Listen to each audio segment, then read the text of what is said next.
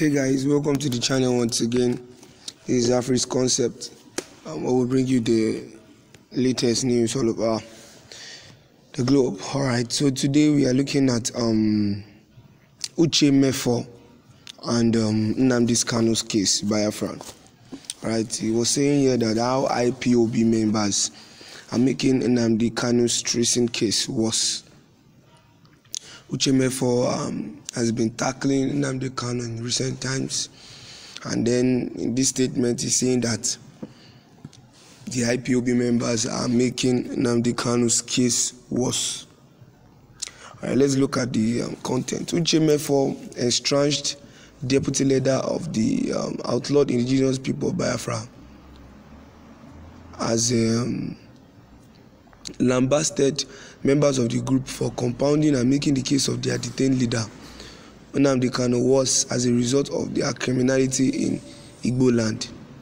Politics Nigeria reports that, according to Mefor, in a recent Facebook post via his known page, unless Ipob members make amend, repent, and sincerely apologize for their abomination, the pro-Biafra group will end up in disgrace. He strongly condemned Ipob for not respecting human rights while repeatedly accusing members of the group of criminality. Mefor's post was written as this: Biafra can only be restored on human rights compliant ethos and not on criminality. You cannot restore Biafra by killing Igbo people. You will deny this, but we have you record in inciting violence and the horror ravaging our land as we speak. You are calling out the Nigerian state and murderous agents on the atrocities they commit. Oh yes, we condemn such actions. But the question for you and your gang is, whose actions are criminality invited the Nigerian security forces to embark on this level of carnage? You and your gang turned your stolen weapon against the innocent Biafrans, and other criminals joined you, and cannibalism is today the order of the day in Igbo land, Igbo part of Biafra land. You joined the Nigerian forces to be killing our people, and today you feign ignorant. You and Ipob faction under Nnamdi Kanu detested democracy and human rights, but today you are calling on human rights organizations to investigate the crimes you are involved in and to a large extent the architect of. You and Ipob faction under Nnamdi Kanu, IPONK, lied to your teeth agent innocent people, blackmailed them, and those people in pain prayed against you. Today, are you all not in tatters? My decision to exit from Ipob under Nnamdi Kanu has brought you where you are today. I am, and I was your shield, checking certain excesses that came to my knowledge and attention and hoping, expecting and demanding a change of course and improvement from your bubbling, not fit purpose, DOS and your leader, but to no avail. I remind you all that where your trouble started, and emphatically restate that you all will disintegrate into useless criminal gangs, that you may know that there is a supreme being in control of the universe and in charge of the affairs of men, and importantly, that treachery does not pay. You all compounded and made the case of your leader even worse by criminality in Igbo land. If you are brave to issue threats of violence against the people, and those threats are actually carried out, you must also be courageous enough to take responsibility. Unless you make amendments, repent, and sincerely apologize to all those you wronged and confessed to, the abomination you all initiated and committed in Igbo land, and which you all were warned against, your troubles will continue to multiply, and the final stage will be a global disgrace for you all. Ignore all this to your consternation.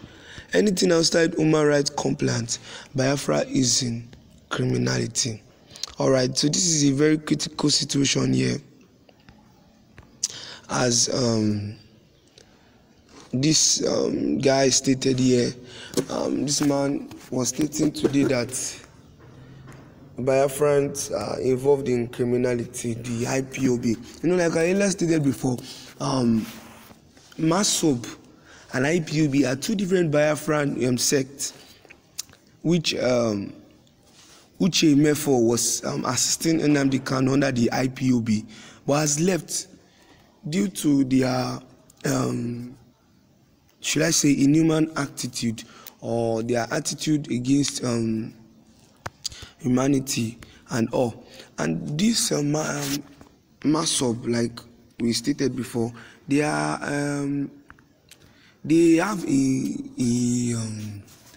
a symbol of agitation, and which is the Bible and peace. They don't use weapons, they don't go after this because they believe in peaceful independence. But the Ipob, they have been involved in this gunshot and all, and killing people, and they are going against themselves. And then this man is crying out that how do you want to achieve independence when you all are going against yourself? You're supposed to stick together as one to achieve a goal, not to separate yourself and start causing doubt in the heart of the government to us giving people freedom. Because with this situation now, we want the freedom of these people, yes, but these people have to cooperate and agree together so that they can get the freedom, and so that we can be sure that when they get the freedom, things won't go worse for them. Things would go worse for them. So this is the situation here, my listeners. And this man is saying that these people are involved, that they should apologize and come out of this act of criminology, and they should face it and pick up a peaceful agitation, a peaceful push for the Biafran nation, and they should see the results that this will bring about. So this is the situation here today. I want you to reach out to me and tell me your own opinion about this situation, or about Uche Mefor giving us his own perspective, his own point of view today. And I kind of agree with him on this one, that every one of them should come together and they should look for this major goal and peaceful coexistence. They should not allow corruption to actually enter it or be the case. It will really, really help them. It will really, really help them if they can come together. It will really, really help them. All right, so thank you for broadcasting with us today. Please kindly subscribe, and I'm expecting your feedback. Thank you so much. Hit the notification button to get notified about our updates and our post and broadcast. Thank you, and see you later.